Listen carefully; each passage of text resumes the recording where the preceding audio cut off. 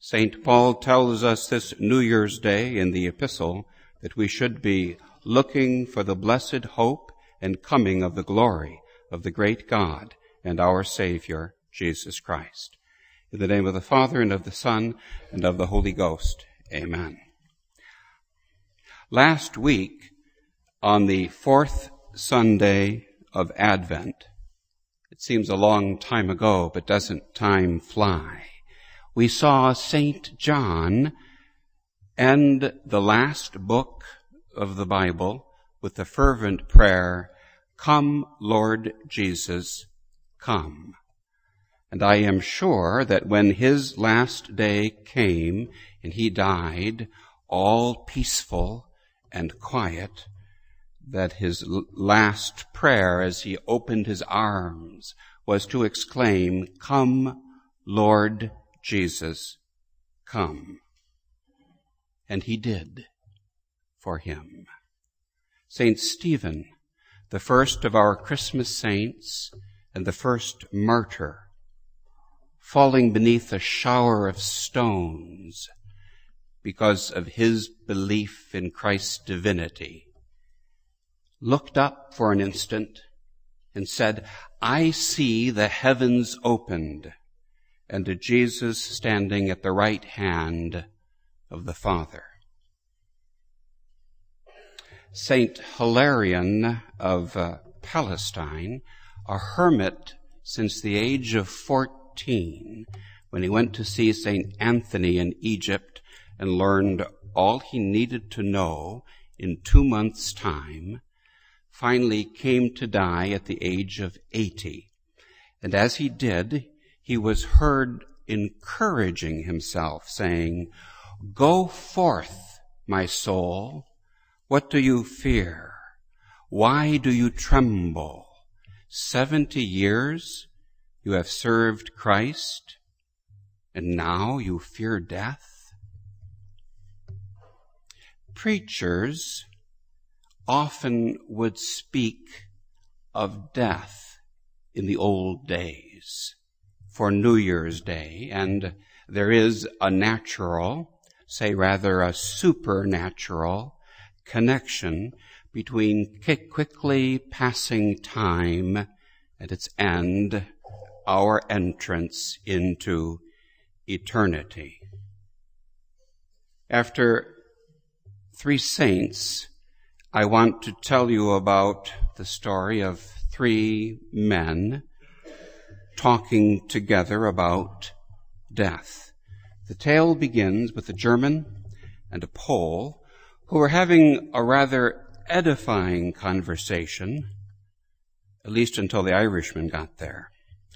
"I would like to know exactly when," the first man said, and since he was a German, he insisted, "Precisely when I shall die, so that I may prepare for that day." "Oh," said the Pole, "neither the day nor the hour particularly trouble me, but I should like to know how I am to die."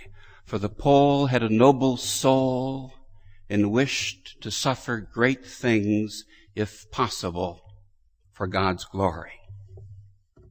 As for the Irishman, well, the when and the how of his death did not interest him in the least. But the where, yes, he'd pay $1 million to know where he would die. "Where?" asked the other 2. "Well," he said, "if he knew where he would die, sure, I would never go near the place." Now, speaking of death may seem an odd sort of way to wish you all a Happy New Year. But I do, with all my heart.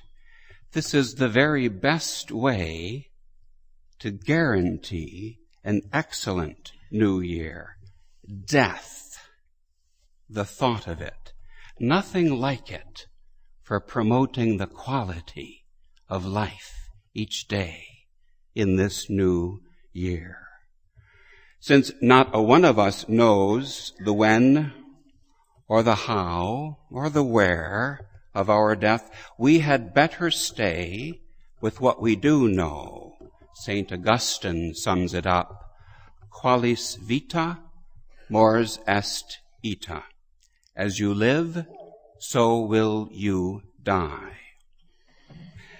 This has proved true for saints and for sinners. Think of it and resolve in the light of death to improve your life today, so that eternal life may be yours today by grace, sanctifying grace. The today of eternity starts for countless thousands. It began at midnight. It will not end until midnight this evening. Countless thousands by death. Why should today not start for you, finally, your life? New Year's Day is the traditional time for resolutions. Don't be satisfied with some desultory wish, lightly made and soon forgotten. Well, I really need to shed a few pounds, and I should exercise more and eat less. I've got to watch my drinking this year. Or even to hold your tongue and watch your temper. These are praiseworthy, but they are soon passed over. Even the rosary or daily prayer is a resolution oft forgotten.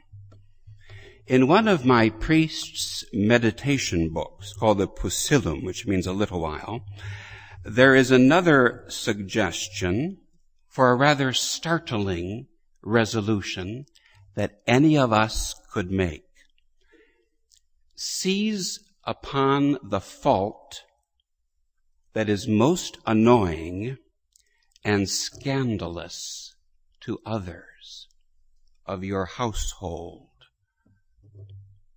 You don't know what that is? Well, go ahead and ask somebody. Ask your spouse. Ask a sibling.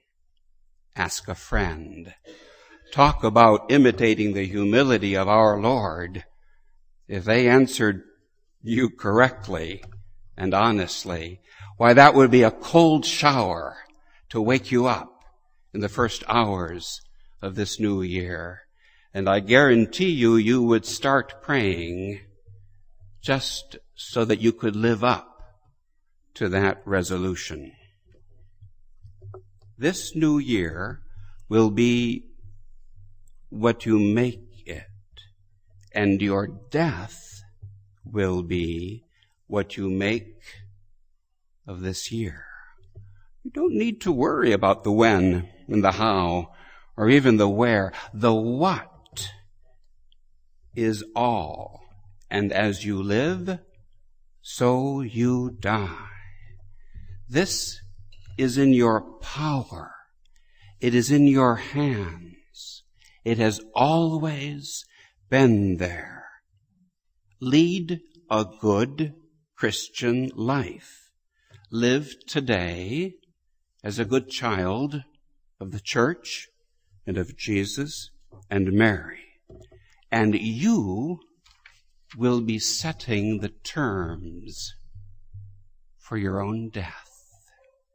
So favorable indeed will they be that with St. Paul you'll be looking every day for the blessed hope and for the coming of the glory of the great God and our Savior, Jesus Christ. Happy New Year. In the name of the Father, and of the Son, and of the Holy Ghost. Amen.